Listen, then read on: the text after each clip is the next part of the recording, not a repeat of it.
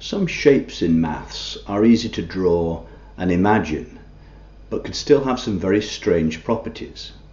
One of these is known as Gabriel's Horn, or Torricelli's trumpet, because it was first investigated by the Italian physicist and mathematician Evangelista Torricelli in the 17th century. And I want to tell you something more about this very odd and interesting shape.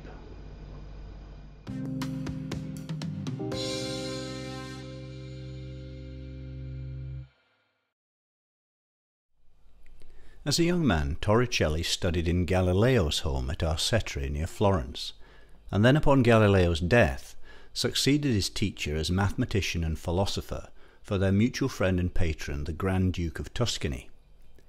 Although best known for his invention of the barometer, he also made important contributions to maths, none more so than his discovery of the famous horn, which prompted a fierce debate about the nature of infinity, while delighting others.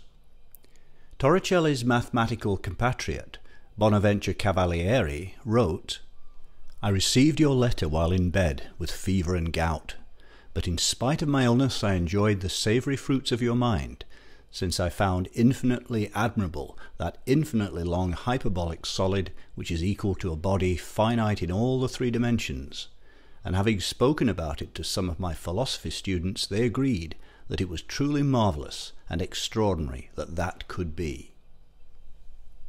Gabriel's horn is the surface of revolution of the curve of y equals 1 over x, a rectangular hyperbola, for values of x greater than 1.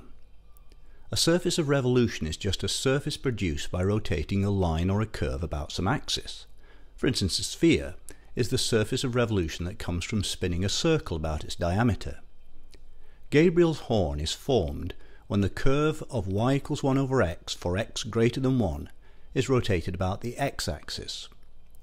Torricelli was astonished to find that although the horn has a finite volume, equal to pi cubic units, it has an infinitely large surface area. How could a surface with an infinite area enclose a finite volume? Torricelli tried by various means to prove that the area was in fact finite, but failed. This state of affairs led to what's been called the painter's paradox, because it seems that if Gabriel's horn were filled with paint, there wouldn't be enough of it even to coat the surface. Surely you can't cover something that's infinitely big with something else of which there's only a finite amount. Yet if you fill Gabriel's horn with paint, there surely must be enough of it with plenty left over to cover its entire inner surface. Using real paint made of atoms and molecules, this is true enough. There comes a point at which the horn becomes too narrow for any more molecules of paint to fit, so the paint ends up covering only a finite part of the surface. Also, if we assume atoms to be spheres, they only touch the surface at single points, so what it means for the paint to cover the surface becomes less clear. The fact is that if we're talking about a real-world situation in which physical paint's involved, we have to make the horn physical too. This means that it narrows off to a certain point at which it's so thin that it's less than an atom or molecule wide. A physical horn has to end here, resulting in both its volume and surface area being finite. A true mathematical horn is the thing that perplexed Torricelli.